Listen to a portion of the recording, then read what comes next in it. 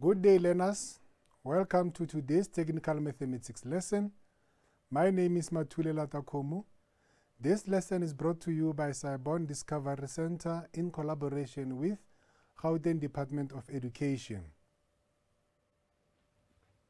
Good day, grade 11s. Today's topic, we are going to talk about exponents and sets. Without any waste of time, let's look at our lesson objectives. At the end of this lesson, learners must be able to simplify the exponential expression with terms and simplify expression with sets, including addition, subtraction, multiplication, and division of sets. Exponential expression. Here we are talking about addition and subtraction of exponential expression with factors and terms. Remember, this work is for first term and week 3 to week 5. So we are going to follow the steps on how to simplify the exponential expression with factors and terms. So our first step, it stated that we have to factorize all the bases to prime factors. That is the first step. You must factorize all the bases to prime factors. So you must know your prime factors, and you can even use your calculator to get your prime factors. Step number 2, we must simplify each term separately. And step number 3, we must separate or split the exponents with its bases. And step number 4, we must factorize the expressions. Remember, we factorize by taking out the common factor. And step number 5, we must simplify or cancel the common factors. So those are the 5 simple steps that you need to follow when we're dealing with exponential expressions. So let's look at our first activity there. The first activity, it says simplify the following exponential expression. You can see we have 4 activities there that we have to do. So now you can see our box there with a helpful hint. It reads as follows. You can use exponents to write prime factorization. Remember that an exponent tells you how many times the base is a factor. So now, without any waste of time, let's look at how are we supposed to simplify our activities. With the first activity there, there is something common if you can look at your denominator and numerator, but we have to simplify it first for us to give at a proper answer. If you can check in this expression, you have 4 to the power of 2x. And at the numerator, you have also 4 to the power of 2x. But looking at your denominator, looking at your numerator, you still have 16 there to the power of x. So we need to know how do we simplify 16 to have the base of 4, because you can see that the numerator and denominator, the leading base is 4. So with simplifying this expression, you are going to say 4 to the power of 2x minus 1 plus, now we can simplify 16, but it will have to have the base of 4 to the power of 2. So 4 to the power of 2, it will give you 16. So we still have to multiply it with x there. Then we say all over 4 to the power of 2x. Using our rule of exponents, remember you have to remove the brackets. So you will say this is equal to 4 to the power of 2x. Then we can start to separate now. Remember, when we separate, the same base, when they multiply each other, you can add their exponents. So it means we are moving from when you have a base of m plus n, then we can separate this by saying x to the power of n multiply by x to the power of n. So that's how we are separating this. Hence, you can see what I've done here on the numerator. Then we're going to say plus. We know that 2 will multiply x. Then we're going to have 4 to the power of 2x. 4 to the power of 2x. And your denominator is 4 to the power of 2x. Then you can check your numerator that we have a common factor in the two terms that we have there, which is 4 to the power of 2 in your numerator. You can see that 4 to the power of 2, it applies in it's in the first term and the second term. So it's our common factor. So how do we then simplify a common factor? You know that we can take it out as 4 to the power of 2x. We factorize it by taking out as 4 to the power of 2x. Then inside the bracket, if you remove this 4 to the power of x, inside the bracket we're going to be left with 4 to the power of -1 plus. So here it's where most of learners make mistakes when they say, if you remove 4 to the power of x in that term there, most of us we're saying you will remain with 0. But what you will remain with is actually 1 all over 4 to the power of 2x. So when you take it out as a common factor, this term here, you are not going to left with 0 in that. You will be left with 1. Why am I saying you will be left with 1? When you factorize, you should be able to go back from the second step there. So if you want to go back to the second step, you will multiply by 4 to the power of x inside the bracket. Then you will say 4 to the power of 2x multiplied by 1. It will give you 4 to the power of 2x. So we haven't changed anything there. So you must be able to remember this when you are dealing with your factorization there. Okay? So moving forward from this, you can see that in your denominator and your numerator, we have a common factor. That's where we have a step of cancellation. From the cancellation part, then you will be remaining with 4 to the power of -1 plus 1. Then you can say 1 over 4 plus 1. If you simplify using your calculator, you're going to have 5 over 4. So it's very important to understand this part of taking out the common factor, that the minute you have only that term in that number in a term, when you take it out, you remain with 1, not 0. So that's how you solve your first activity there. Going to the second activity, we have to simplify the following expression. You have 2 to the power of 2x plus 3 minus 6 multiplied by 2 to the power of 2x plus 1, all divided by 2 to the power of 2x plus 2. You can see that as we are simplifying this, the leading common factor is going to be 2 to the power of 2x. So we can see that we have 2 to the power of 2x here, 2 to the power of 2x here, and 2 to the power of 2x here. So that's what is going to be common. But before we can even cancel it, we have to follow the steps of simplifying.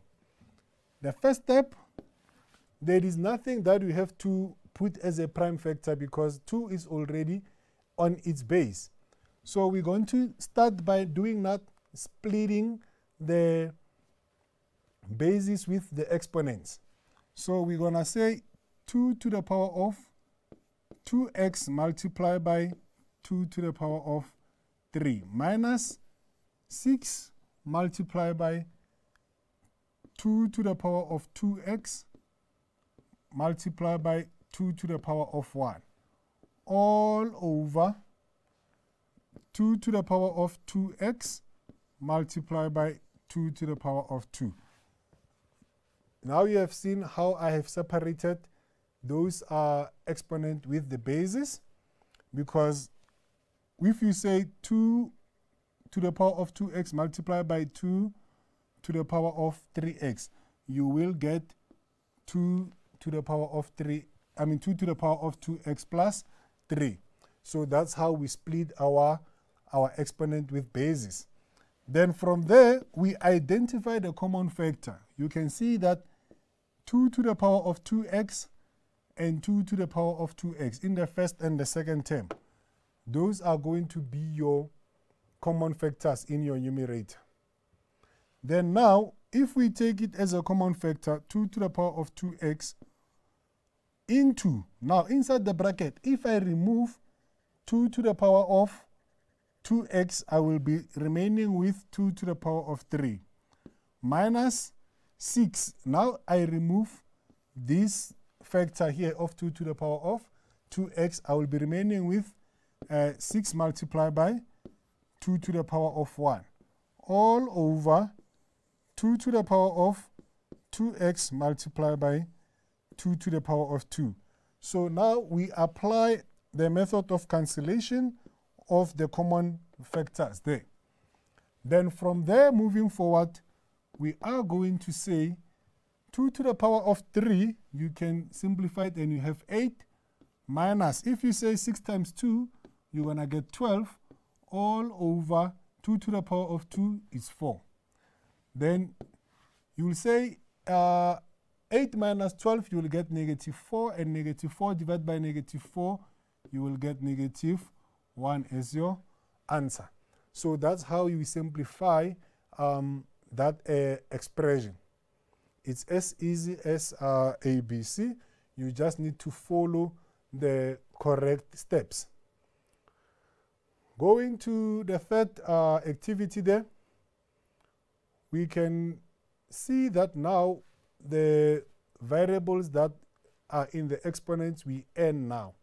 Remember, they can put any variable there. They can put m, they can put x, they can put n, they can put y, but the method remains the same. Okay, when we simplify this one, we can see that 2 to the power of n is going to be our leading factor there. So now we can say 3 multiplied by 2 to the power of n. Now we start to separate because the bases are the same there.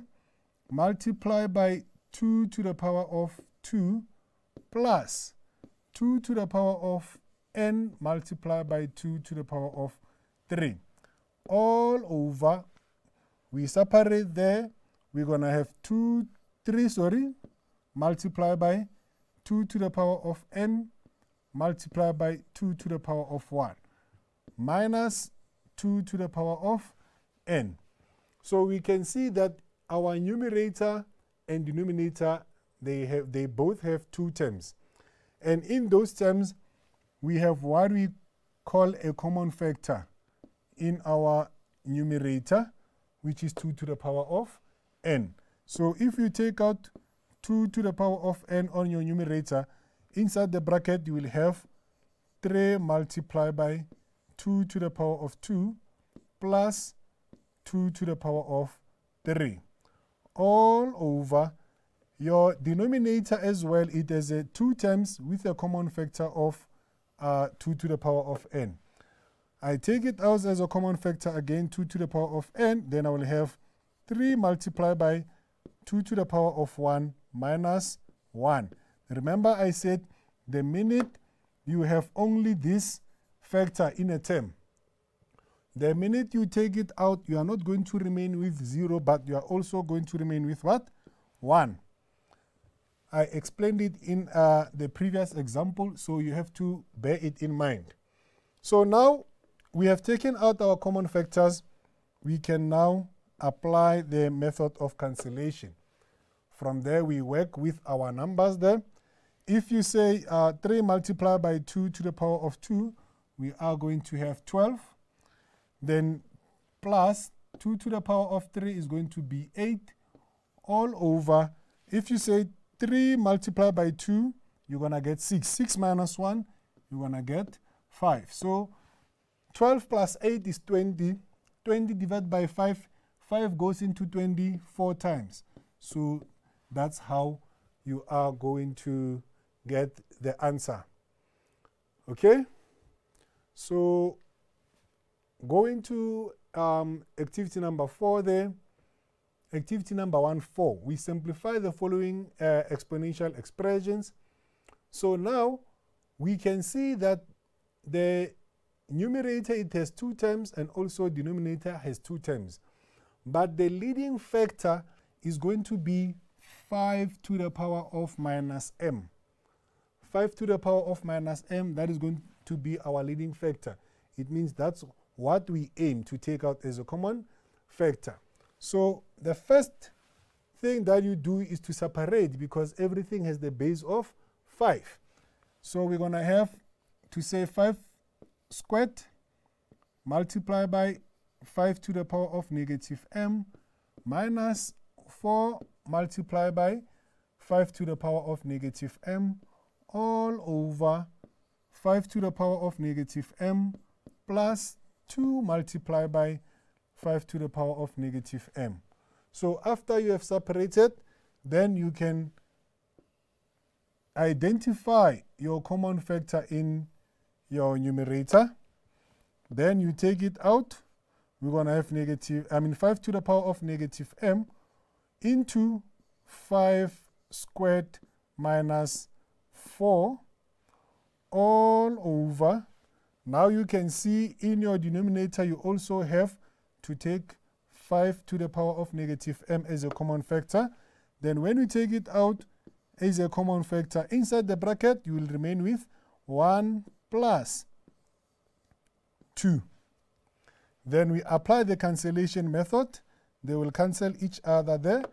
Then you will be remaining with 5 to the power of 2 is going to be 25 minus 4 all over 2 plus 1 is 3. So if you say 25 minus 4, you're going to get 21. And 3 goes into 21 7 times. 3 goes into 21 7 times.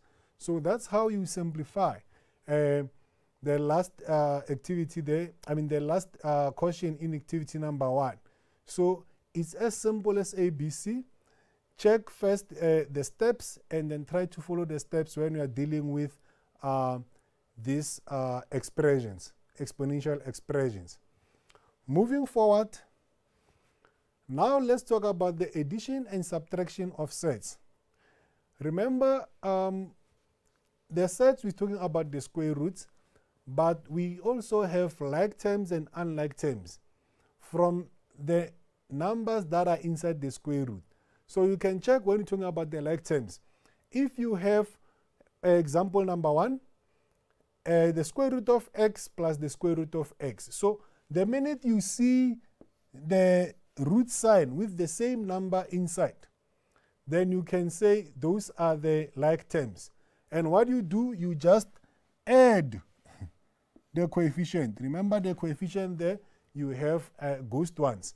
So you'll say 1 plus 1 is 2, so root of x. So that's how you identify the like terms. Number 2, you can see that you have 3, the square root of y minus square root of y. The numbers that are inside the bracket or variables that are inside the bracket are the same. So that's how we identify them as the like terms. Then if you say 3 minus ghost 1 there, you're going to have 2 root y. So that's how you identify the like terms there. The unlike terms, then you can see for the first example, if you have root of x plus the square root of y, you can see that the variables that are inside the root signs, they are not the same. So they will remain as the square root of x plus the square root of y. You can't add them or you can't subtract them. Like with the second activity there, it explains the same thing. When the numbers or the variables that are inside the square root are not the same, you can't add or subtract those root signs. I hope that is clear. Looking at activity number 2, we simplify without the use of a calculator. Then we have 4 questions that we have to answer there. Remember, we have to be able to simplify the root sign without the calculator, but I will explain that. It's very easy.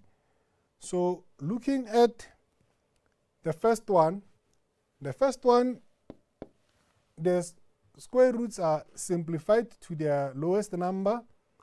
Then we can see that we have 4 root of 2 minus 5 root of 3 plus square root of 2 plus 2 square root of 3. Yes.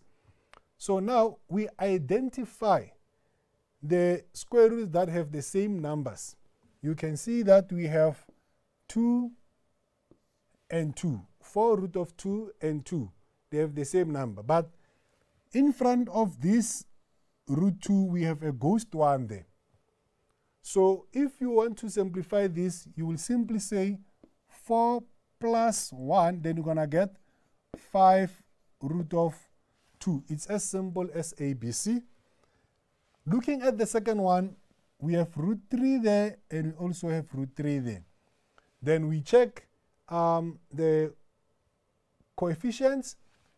Now, if you say negative 5 plus 2, you're simply going to get negative 3 root of 3. So that's how simple you simplify these expressions of sets. Okay?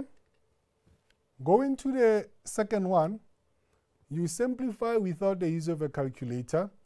Now we have the square root of 50 plus the square root of 32 minus the square root of 18. So, how do we then simplify this? How do we break down the bigger numbers inside the square root without using a calculator? We have to be good with our multiplications. So we can check that 50, we have to separate it into 2 numbers or 2 factors, but one of those numbers, it should be a perfect square. One of those 2 numbers, it should be a perfect square. So how do we do that? If we can look at 50, 2 numbers that I can multiply and they give me 50, and one of those 2 numbers, it has to be a perfect square. So you know that 50, we can say 10 times 5. 10 times 5 gives you 50, but none of those 2 numbers are giving you a perfect square. So we can try another one as 25 multiplied by 2. 25 multiplied by 2 does give you 50, and 25 is a perfect square. So that's how you have to look into these multiplications. Yes, there are numbers that you can multiply, they give you 50, but you don't have a perfect square there. Then there is the number that you can multiply, but one of them have to be a perfect square. So that's how we are going to simplify our root signs.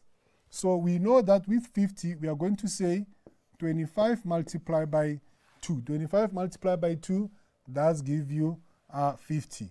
Plus, with 32, remember we have 16 multiplied by 2. 16 multiplied by 2 does give you 32, and 16 is a perfect square. Minus the square root of 18. 2 numbers that you can multiply and give you 18. One of them should be a perfect square. You know that is going to be 9 multiplied by 2, because 9 is a perfect square. Like I explained, you can say 6 multiplied by 3. 6 multiplied by 3, it's going to give you 18, but none of the two numbers is a perfect square. So I hope it's very clear on how you should simplify these root signs. So here we have to separate them. The square root of 25 multiplied by the square root of 2 plus the square root of 16 multiplied by the square root of 2 minus the square root of 9 multiplied 9, the square root of 9, square root of 9 multiplied by the square root of 2. So now, when you say square root of 5, you have 5 root of, square root of 25, it's 5 root of 2, plus square root of 16 is 4 root of 2, square root of 9 is minus 3 root of 2. So you can see that root of 2 is actually a like term in those root signs. So we are going to say 5 plus 4, you get 9. 9 minus 3, you get 6. So the final answer is going to be 6 root of 2. So it's very simple to simplify this type of expressions. Okay? Looking at the third one, we simplify without the use of a calculator, and then we're looking at the expressions that are given there. So looking at the first one, we have 2 root of 45 minus 20, root of 20 minus root of 63. So how do we simplify this? We are going to say, okay, the first one we have 2 root of 45. We have so many numbers that we can multiply together and they give us 45. But remember, one of those two numbers, they have to be a perfect square. So with 45, we are going to have 9 multiplied by 5. If you say 9 multiplied by 5, then that's where now you get 45. And 9 is a perfect square. Minus 20. You know we can have 10 times 2. We can have, 10 times 2, yes. But 10 times 2 is give you 20, but none of the two numbers is a perfect square. So we have to check the other ones, which is 4 and 5. If you say 4 multiplied by 5, 4 multiplied by 5, that's give you 20, and 4 is a perfect square. So plus the square root of, with 63, we are going to have 9 multiplied by 7. If you say 9 multiplied by 7, you are going to get 63. And 9 is a perfect square. So moving forward, you are going to say 2 multiplied by root of 9 multiplied by root of 5 minus the square root of 4 multiplied by the square root of 5 plus the square root of 9 multiplied by the square root of 7. So when you simplify, you're going to have 2 multiplied by 3 root of 5 minus 2 multiplied by root of 5 plus 3 multiplied by root of 7. So we're going to have 2 multiplied by 3 is 6 root of 5 minus 2 root of 5 plus 3 root of 5. So now we can check the like terms is only with the square root of 5. So 6 minus 2, you're going to have 4 root of 5 minus, plus 3 root of 7. This one is supposed to be root of 7, not root of 5. Root of 7. So that's how you simplify it. Remember, root of 5 and root of 7 are the unlike terms. You can't add them. So you leave it like that. Okay? So looking at the last one, with the last one now, you are having 75, square root of 75 minus the square root of 48. So how do we then simplify this? We're going to have the square root of 75. Then remember, one of the two numbers that you multiply, one of them have to be a perfect square. So if you say 25 multiplied by 3, you are going to get 75. And 75, it is a perfect, 25 is a perfect square. Minus the square root of two numbers that you can multiply there, and they give you 48, and one have to be a perfect square. It's 16 multiplied by 3. If you say 16 multiplied by 3, you are going to get 48.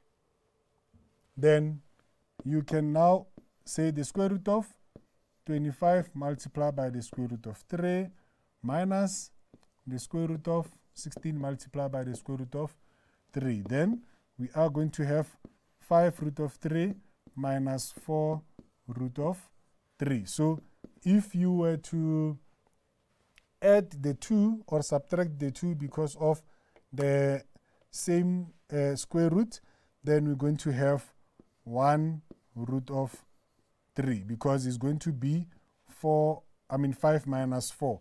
Or you can say root of 3 is still fine.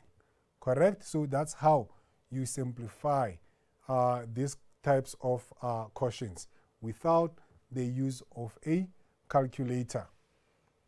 Okay, moving forward, we simplify without the use of a calculator. Looking at these quotients, you can see that now we apply the multiplications and divisions of sets. Correct? So, without any waste of time, let's look at the first one. So, looking at the first one, guys, don't be scared when you have to multiply the root signs. Don't be scared. It's simple. Remember, from the same rules of sets, it says if you have to multiply the two square root signs that have the same number inside, when you multiply the two, the answer is going to be the number inside the square roots. That is as simple as ABC. Correct? So that is the first rule. The second rule, it says if ever I multiply the two square root like that with different numbers, the answer is going to be the square root of the product of those numbers. Simple as ABC. So those are the two key rules that you need to understand and remember when you're dealing with such quotients. So without any waste of time, let's tackle this question. We apply your FOIL method, or we can say your distributive property. But how it works is that, say, root of 7 will multiply root of 7, and root of 7 will multiply negative root 6. Positive root 6 will multiply root of 7, and positive root 6 will multiply negative root 6. That's how you remove the bracket. So if you say root of 7 multiplied by root of 7, the answer is going to be 7. So now your positive and negative is going to be negative, and root of 7 multiplied by the root of 6. So that's where now you multiply the two numbers that are inside the square root. So if you say 7 multiplied by 6, you are going to get 42. Then positive multiplied by positive, this remains positive, and you also multiply the root of 6 multiplied by root of 7 is going to give you 42 as well. Then positive multiplied by negative is negative. Then root of 6 multiplied by the root of 6, you get the answer inside those roots, which is 6. Then from there you can see that these are the like terms. They cancel each other. The other one is negative, the other one is positive. Then 7 minus 6 gives you 1. So that's how you simplify that multiplication of those two root signs. So it's as easy as ABC. when you know the rules. Correct? The second one now, we have to simplify open bracket 4 minus root of 3 all squared. So now, here, the square, it means we have two brackets. So how do we simplify that? We open two brackets of the same numbers. That's what that squares mean. And then simplifying the two brackets, we know that we use our FOIL method. So I'm showing you what is it that we are multiplying so that you remember what to multiply when we're dealing with multiplication, when we're removing the bracket. So 4 multiplied by 4, you're going to get 16. Then 4 multiplied by negative root of 3 is going to be negative 4 root of 3. Then negative root of 3 multiplied by 4 is still going to be 4 root of 3. And negative multiplied by negative is going to be positive. Root of 3 multiplied by root of 3, you're going to get 3. So here you can see that 16 plus 3 are the like terms. If you add them, you get 19. Then negative 4 root 3 and negative 4 root 3 are also the like terms. Then we're going to have negative 8 root of 3. So that's how you simplify. That's how you simplify that question there. It's as easy as A, B, and C. What we need to know is to know how to remove the bracket and remember our rules of like terms and how to multiply the square root signs. Correct? Then looking at the third one, it looks a little bit complicated, but it's not. As long as you know the method that you need to apply here. So the first thing that you need to know is to identify that, okay, we have a bracket squared there. We have square root of 2 minus square root of 1 all squared. That squared there, it means you have to have two brackets of the same numbers inside. So the first thing that you are going to do there is to open those two brackets. After opening the bracket, they must have root 2 minus root 3, root 2 minus root of 3. That's what they have to have. Then now we're going to have 10 minus 4 root of 6. Then now, the first thing that you have to do is to remove those brackets. Then how do we remove the brackets? If you say square root of 2 multiplied by square root of 2, you're going to get 2. Square root of 2 multiplied by square root of negative 3, we're going to have negative square root of. With this one, I said you must multiply the numbers inside those square root. 2 multiplied by 3, 6. Minus, because now you multiply negative square root of 3 and positive square root of 2. You're going to still get square root of 6. Negative multiplied by negative, it gives you positive. Then square root of 3 multiplied by square root of 3 is going to be positive 3. So there in your denominator, you can still write it as 10 minus 4 root of 6. So now, going to your numerator, we know we can simplify. 2 plus 3 is going to give you 5. And negative root of 6 and negative root of 6, you're going to have 2 root of 6 all over. But now you can check that your denominator, if there's something common with your numerator, only if we factorize your denominator there. So if you can check your denominator, we have something common in those two terms.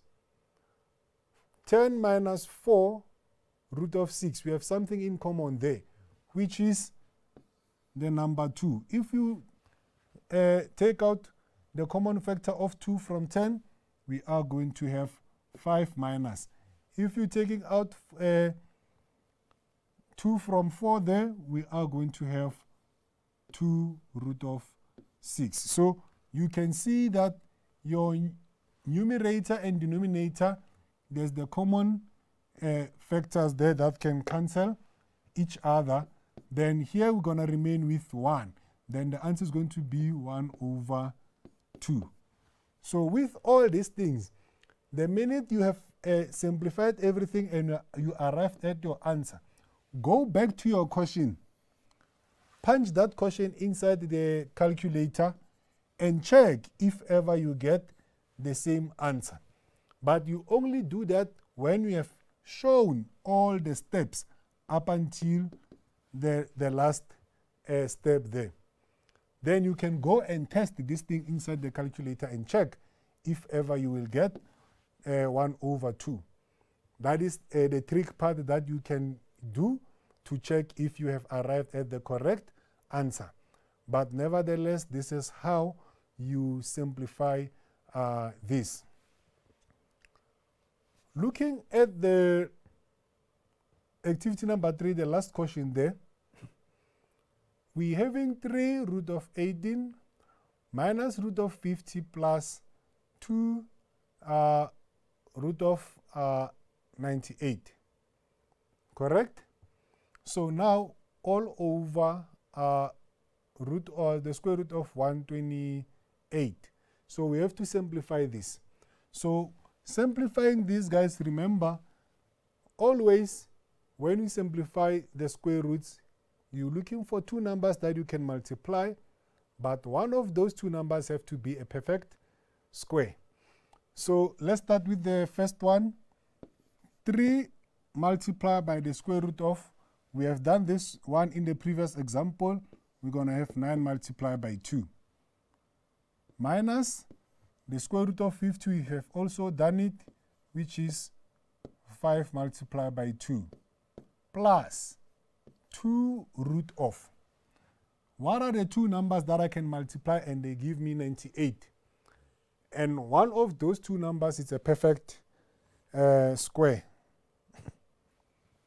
If I say 49 multiplied by 2, 49 multiplied by 2 is going to give you 98.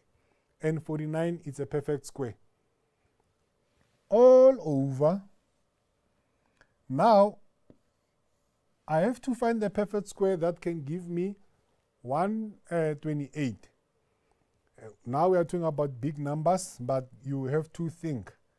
So we will say 64 multiplied by 2. If you say 64 multiplied by 2, that's where you will get 128. So that's how you have to simplify those ones. Then from there, it's simple because you know that you separate these root signs. Minus the square root of 25 multiplied by the square root of 2. Then plus 2 multiplied by square root of 49 multiplied by the square root of 2. All over the square root of 64 multiplied by the square root of 2. So you're going to have 3 multiplied by 3 root of 2 minus 5 root of 2 plus 2 multiplied by 7 root of 2 all over the square root of 64. We know that is 8 root of 2. So when we simplify these ones, 3 multiplied by 3, you're going to have 9 root of 2 minus 5 root of 2 plus 14 root of 2. Correct? We say it's 9 root of 2 minus 5 root of 2 plus 14 root of 2. It's better that way. Then we still have 8 root of 2. So now, if you take your calculator and say 9 minus 5, you are going to get 4. 9 minus 5, you are going to get 4, and 4 plus 14, that's where you get 18 root of 2 all over 8 root of 2. So you can see that root of 2 and root of 2 can cancel out there. Then the answer that is going to be there, it's when you have to simplify. If you say 18 divided by 8, you can see the only number that can go to 18 and 8 is 2. 2 goes into 18 9 times, and 2 goes into 8 4 times. So the answer there is going to be 9 over 4. Like I said, you can go back here to your question, put it inside your calculator, and check if you will get 9 over 4. And that's how you have to simplify these sets. So this is the end of the lesson. Please go through this lesson again and then learn more about the exponential expression and the sets. Thank you.